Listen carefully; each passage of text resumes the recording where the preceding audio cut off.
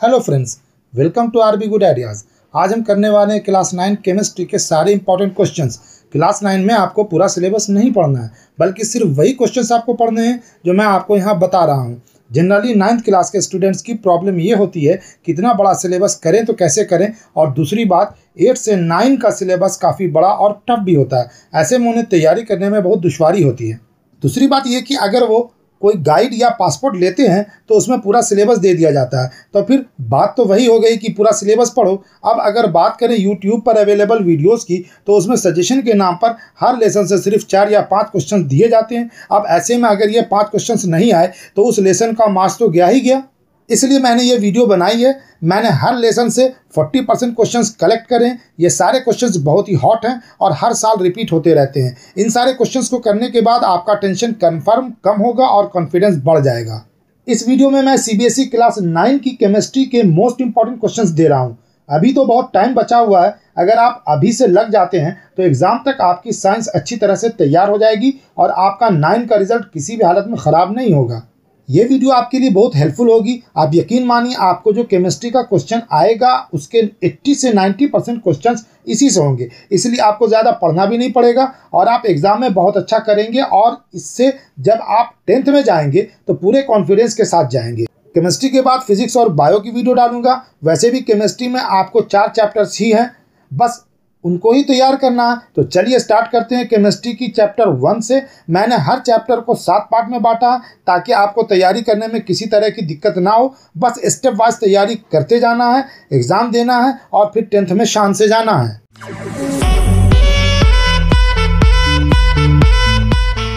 आपका पहला चैप्टर है मैटर इन आवर सराउंडिंग्स। इसमें आपको 2 डिफिनेशंस तैयार करनी है, वेपोराइजेशन और फ्लूइड।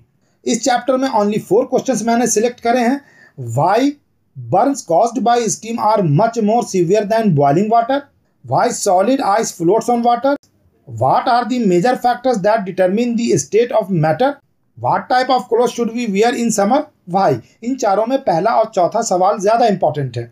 इस लेसन से 3 गिव रीजंस इंपॉर्टेंट हैं। ए gas फिल्स completely the vessel in which it is kept. Why does a desert cooler cool better on a hot day? How does the water kept in an earthen pot become cool during summer? इन तीनों में से दूसरा वाला reason most important है। इस lesson में तुम्हें बस एक डिफरेंस करना है, difference between boiling and evaporation. ये डिफरेंस मोस्ट इंपॉर्टेंट है। मैंने इस लेसन में 2 प्रैक्टिकल बेस्ड क्वेश्चंस भी दिए हैं। प्रैक्टिकल बेस्ड क्वेश्चंस करने से 10th क्लास में तुम्हें दिक्कत नहीं होगी और तुम आसानी से इन्हें कर पाओगे। When water is cooled to a temperature X, it gets converted into ice at temperature X by a process. What is the value of X in Kelvin and name of the process? A sample of water under study was found to boil at 102 degrees C at normal temperature and pressure. Is the water pure? Will this water freeze at 0 degree C? Comment. Chemistry का दूसरा chapter है Is matter around us pure? इस chapter में 10 define prepare करने हैं आपको। Metalloids, अलोएज, Tyndall effect, dispersion medium, chlorination, saturated solution, collide, suspension, solute और solvent. इसमें से मेटेलॉइड्स, अलोएज और क्लोरीनेशन आपके लिए बहुत इंपॉर्टेंट हैं। इस लेसन में 2 ही क्वेश्चंस करने हैं। How will you prove that water is a compound? और why does sky appear blue? ये वाला सवाल काफ़ी इंपॉर्टेंट है। इसमें 4 डिफरेंशिएट तैयार करने हैं आपको। Smoke and fog, physical change and chemical change, homogeneous and हिट्रोजेनस mixtures, compound and mixture. इन चारों में difference between physical change and chemical change most important है। इस लेसन में आपको 2 प्रोसेस के यूज़ भी रेडी करने हैं, सेंट्रीफ्यूगेशन एंड क्रोमेटोग्राफी, जिसमें से क्रोमेटोग्राफी पे थोड़ा ज़्यादा ध्यान देना है। इसमें भी मैंने 2 प्रैक्टिकल बेस्ड क्वेश्चन सजेस्ट किए हैं। Which technique will you use to separate a mixture of carbon tetrachloride and water? Using this technique, can you separate alcohol from water? Explain. Carbon tetrachloride का फॉर्मूला CCl4 है। दूसरा सवाल है name the method used for getting pure sugar from impure sample, separating components present in blue ink. Blue ink के components को chromatography के process से separate करते हैं। तीसरा लेसन है एटम्स एंड मोलिक्यूल्स। इसमें ना तुमको बस 6 डिफाइन तैयार करनी है। Law of conservation of mass, law of constant proportion, atomicity, polyatomic ion, valency, atomic mass unit और केमिकल फॉर्मूला। इसमें से law of constant proportion, atomicity, polyatomic ion, valency और एएमयू बहुत बहुत इंपॉर्टेंट है। इस लेसन में बस एक ही क्वेश्चन है और ये क्वेश्चन इंपॉर्टेंट है। Why is it necessary to use symbol for the elements. इस लेसन में 5 डिफरेंशिएट करना है आपको।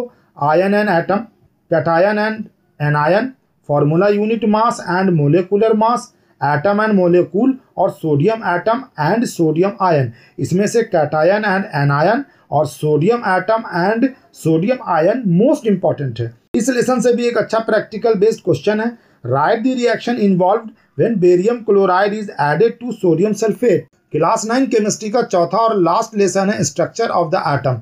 इसमें से आपको बस 2 डिफिनेशंस करनी है, एटॉमिक नंबर और आइसोटोप्स, और ये दोनों डिफाइन वेरी वेरी इंपॉर्टेंट हैं।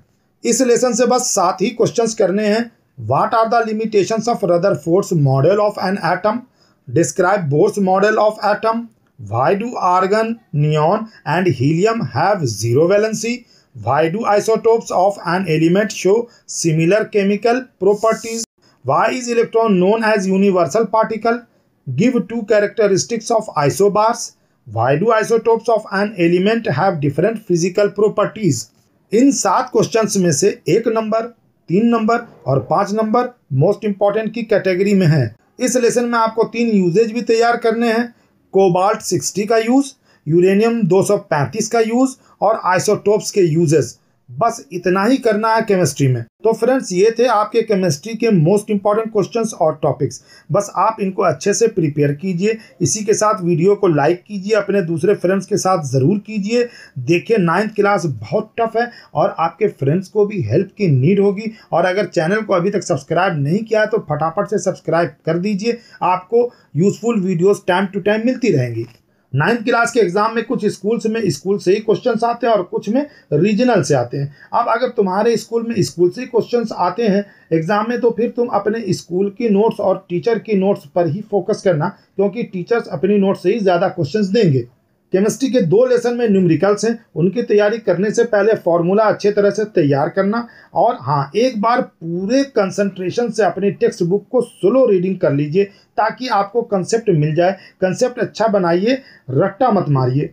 प्रैक्टिकल बेस्ड क्वेश्चंस को स्ट्रॉन्ग करने के लिए लैब मैनुअल पढ़िए और उसमें दिए हुए सारे प्रैक्टिकल्स को अच्छे से पूरा रीड कर लीजिए। अगर लैब मैनुअल अच्छे से पढ़ लिया तो प्रैक्टिकल बेस्ड क्वेश्चंस कैसा भी आए आप उसे हिट कर डालेंगे। आई होप कि आपको ये सारे क्वेश्चंस आते होंगे। अगर नहीं आते हैं तो प्रिपरेशन कीजिए। इसके अलावा टेक्स्ट बुक, लैब मैनुअल और अपने टीचर की नोट्स को केयरफुली पढ़िए और रेडी कीजिए। अभी बस इतना ही।